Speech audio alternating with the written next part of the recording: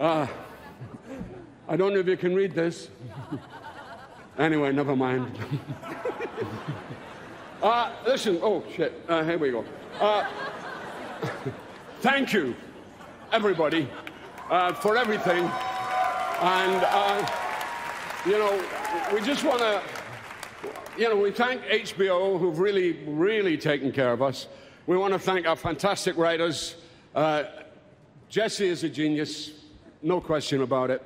And these guys, you know, I mean, you can't work with that. Who? Oh, Sarah. Yes, Sarah Snook. She's not here. She's stuck in Oz. And Matthew. Oh, Matthew McFadden. There's so many. They're not here. But anyway, we love them, and we wish they were here. But, no, the other thing I want to say is about the casting people, the people who cast us. And they've done a great job, especially on this show. And I think they need a special hand. We kind of underestimate the casters. And could you hold that? One other thing I like to add, which is I think is important to me, and I hope important to you, and I think as actors and performers and writers and directors you will be. This is a thing that's come to me about what's going on in the Ukraine. It's truly, truly awful. Really, really awful what's happening. And it's particularly awful in terms of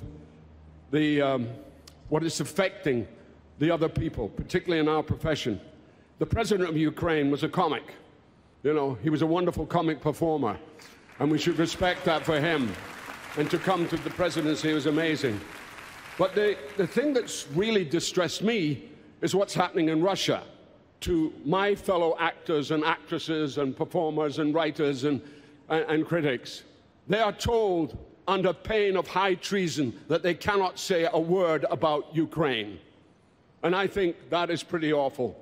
And I think we should all stand together. And also for those people, the people in Russia who don't like what's going on, and particularly the artists. And I think we should really join in celebrating them and hoping that they can actually make a shift, as I believe they can. Thank you. Thank you. Thank you so much. I knew you'd come to it. Thank you.